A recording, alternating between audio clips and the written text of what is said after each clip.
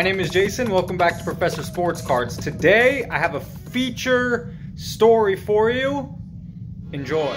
It's showtime. Before you have a meal, I need to set the table. So just give me a moment to set the table. The card market has many different fragments, and one of those small subgroups is people that are just obsessed and infatuated and love autograph cards. More commonly vintage and also rookie cards. Not always, but a lot of the time, almost every card we saw there is a rookie, and most of them are also vintage. I belong to this group where all these photos came from, where cards like this are sold and bought on the daily. That's where I first saw Shaan posting about some of his own personal collection, and then he clearly had a lot of knowledge and was in the game because he would make posts like this, which were very interesting. With Jerry Rice no longer to allow to inscribe cards, Fanatics rule, that makes this card all the more special.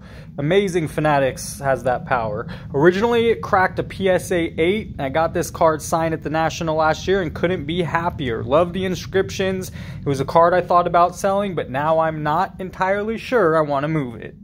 Now here's the thing, most people in the card hobby are clueless to this. You don't have an idea, I mean, unless you're spending the big bucks to get them autographed, or you become the Prodigy. I've watched Shaan over the past couple years through social media build a business, a respectable, trustworthy, well-run service, and it's been fascinating to watch. Over the last 2 years, I've been in contact with Shaan a couple times, but this time I reached out to find out how he got started and maybe if he could give us a tip. So in just a minute, we'll hear from that, but I want to add another layer to our dish here.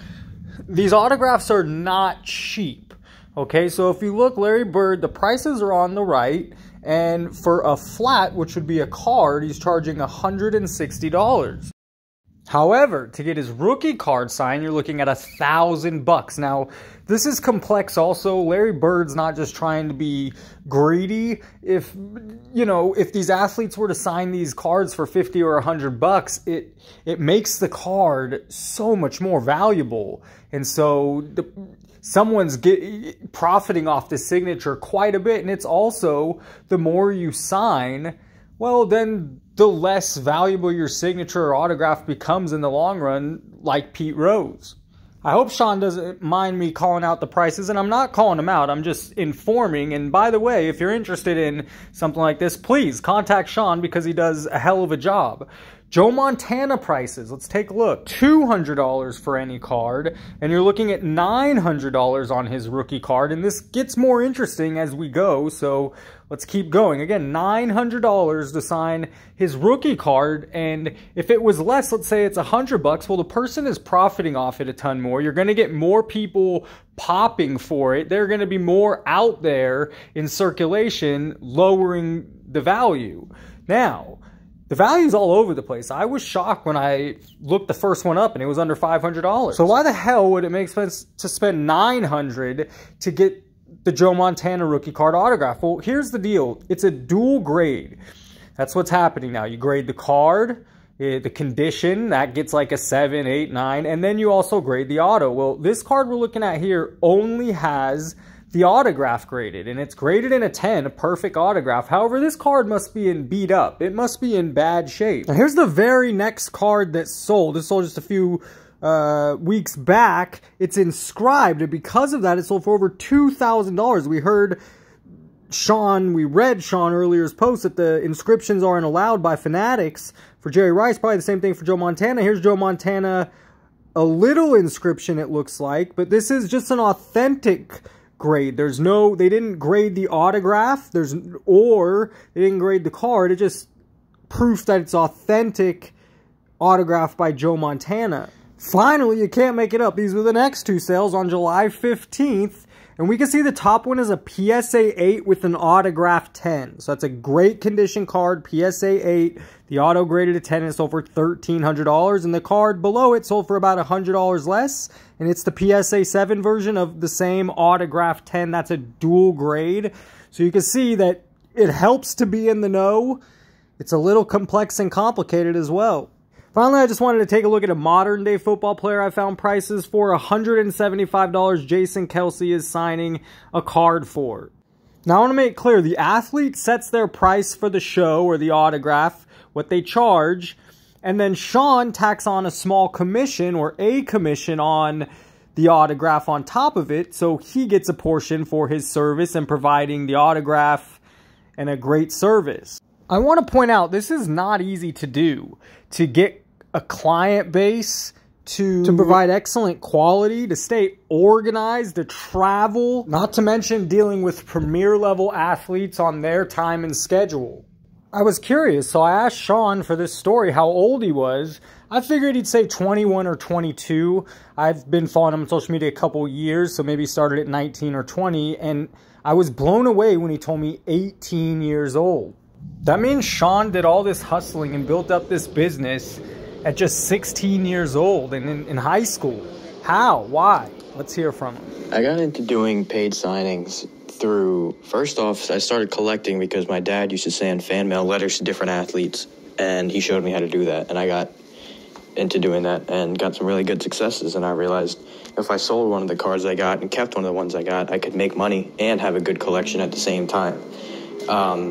So in doing that, I realized, well, these guys that don't sign through the mail probably do signings, and a few friends of mine had been posting them, and I was really jealous but couldn't afford them at the time. So there was a GTSM show in New Jersey, and I went to that, and I took consignments, meaning you would pay me an extra fee. I would go through the public line and get your card signed, and then I would make a little bit of a commission on top. And I did that for a few shows, and they saw how much volume I was bringing in, and it just made more sense for me to go back room and, you know, without disrupting the line and things like that. And that turned into taking mail order because of the volume I was able to bring in. So it was a mixture of kind of the work to get more items, and as well as just, you know, a few years of working my way up the totem pole.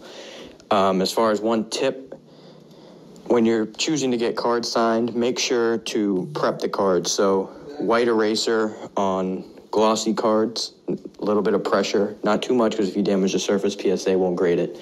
And make sure that your pens are prepped. So if you're going paint pen, shake them a little bit before the signing, dab on a Post-it note or something, and then make sure when you get up to the table, you're gonna dab it again, draw little squiggles, and make sure the ink is flowing nicely. That's the best tips I can do for paint pen. And yeah, the paid signings are a great way to turn your cards into works of art. You know, I've posted a bunch of really cool cards signed in paint pen that are team color, and those are really, really cool. So yeah, I mean, it's so much fun working with these athletes, and it's a really cool business. I absolutely love the pairing of the vintage Topps rookie card alongside the modern reprint refractor numbered to just 99.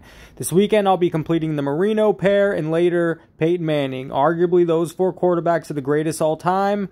Thanks, Shaan. Thank you for the trust and kind words. I really appreciate it. Looking forward to working with you. Megatron is my favorite. Very happy with this year's National. We'll read down just a little bit. Went high end on everything and they all come out great. Thanks to Shaan. Appreciate your hard work, communication, and strive for excellence. Very happy with the results. Sports cards, trading cards, they have their share of issues and problems, no doubt, 100%. However, I just want to point out that there's also some amazing things and stories when it comes to sports cards. Nostalgia, love, passion, and even people made some money and call it their life and career in owning card shops or running businesses. That being said, I want to remind you that if you're watching this, YouTube and a lot of social media is what it's an echo chamber of negativity or drama or sensationalism, because that's what gets views. So how much of the hobby that we watch on YouTube is actually the hobby? It's only a tiny percentage, and you have to just keep in mind that many of the stories don't shine light on positive things like this, because that's not what gets channels views. Give this video a like. Thank you for watching. Check out Shaan. You can find him on Facebook and Instagram. He's got a great business going on. You can trust him with your cards if you ever want anything autographed. And as always, thank Thank you for watching and have a great day. What up, everybody? This is Robert Ory, a.k.a. Big Shot Bob, and you're watching Professional Sports Cards. Hey, by the way, go buy my rookie card.